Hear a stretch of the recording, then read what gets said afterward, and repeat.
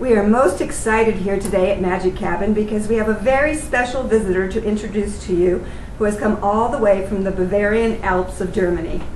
She is reuniting with some of her family now and anxious to tell you the story of how things all began and the magic that continues. Please meet Andrea Christiansen of Kathe Kruse.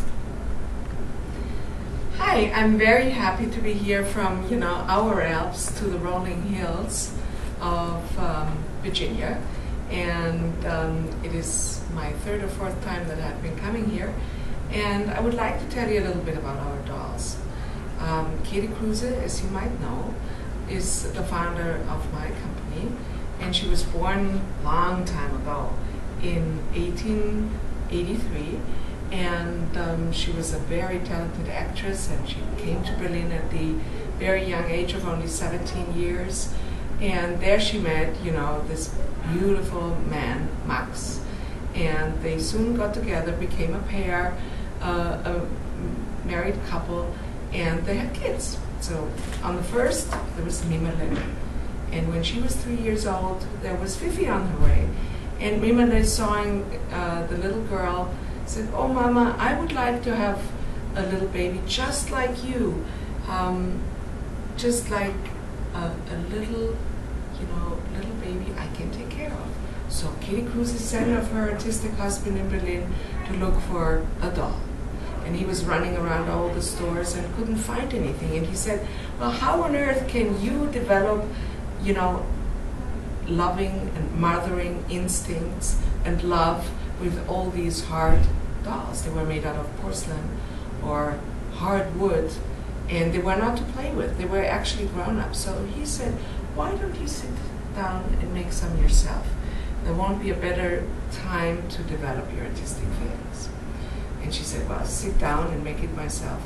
And then she came up with an idea, and she took what was available up where she came from, a potato, a simple potato,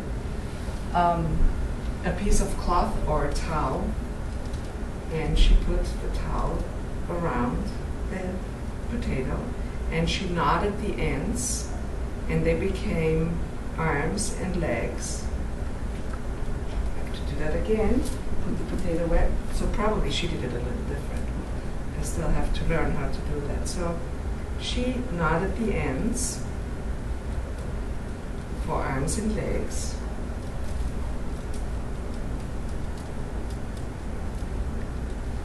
And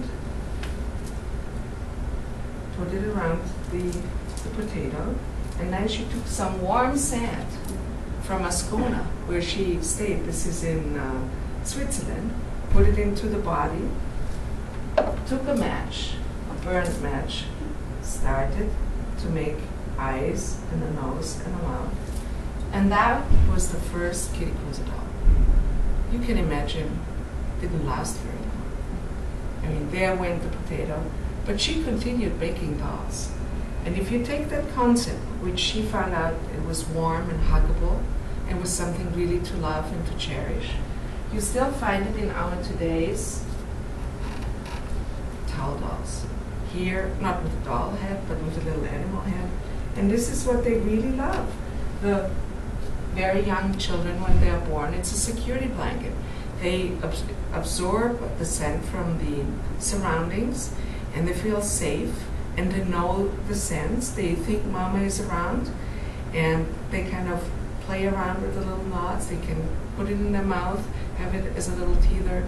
It is washable. It's just a perfect little doll for the very new, the very recently born child. Well, as I said, this was in 1905. In 1910, then Kathe Kruse came out with her very first doll in Berlin. And people were raving. There was an exhibition called Homemade Toys, and they looked at her dolls and they said, "Oh, this is exactly the egg of Columbus. They are made out of cloth. They are soft. They are huggable. And most important of all, they are little children. They are not grown-ups anymore. They are little children, companions for the girl and the boy, and something to be really loved and cherished." And through the years, ever since 1910 up until now, there was this time in 1989 where we got a phone call, and it was a friend of ours working at a bank, and he said, you know, Kathe Kruse Doll Company is up for sale. And, you know, I got this, you know, probably astonished expression on my face that my dream came true. Because when I was 13, I was writing a little something for school, but what do you want to be when you're grown up? And I said, I would like to own Kathe Kruse. And how could this dream catch me? I mean, it's probably something, if you plan it, it won't never materialize. So I went to the seller, got my 4 Kathe Kruse dolls, and this is what it was. You know, my husband, an American, said, Kathe Kruse, I quite don't know what it is. So I explained to him. And he also said, well, this is something we should look at. So we went to see the studios that are in Upper Bavaria, in Donauwörth. And it was a decision right at heart. We met the owners, the daughter of Kathe Kruse, her husband, and a couple of months later we were able to purchase the company. And, you know, we went to the fairs, and this is where I also met the founder of Magic Cabin Dolls. And, you know, I chased her down the aisles because I said I really would like to talk to her, because she had the same idea about what a doll should look like. It should be a little child. And let me just pick out one of these Waldorf dolls.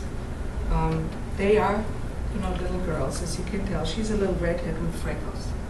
And the facial features are individually handmade and stitched. So, like a little child, they are all different. They are not, none of them are alike. They are always your little doll, your little girl, or boy.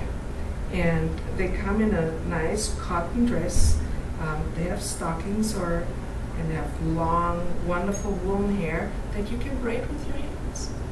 And, you know, that really goes back to the ideals of Kathe Kruse, that a doll should be huggable, should be a child, and express warmth.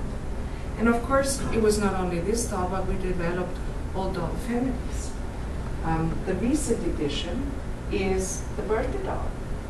And it was inspired by polka dot. It's just something I really love, and Magic Cabin really loves. So it was easy to come about. She has a purse, a real purse, with a real opening, so no disappointments.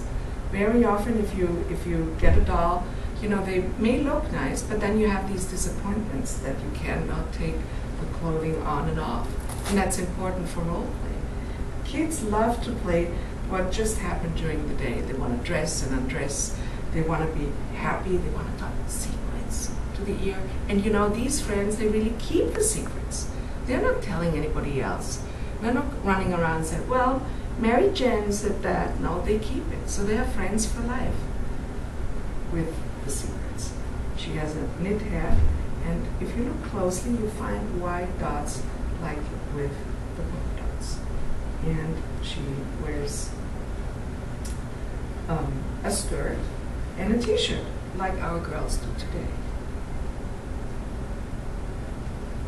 So I'll sit her back. And she has friends, the little wooden fairy friends. These are flexible dolls.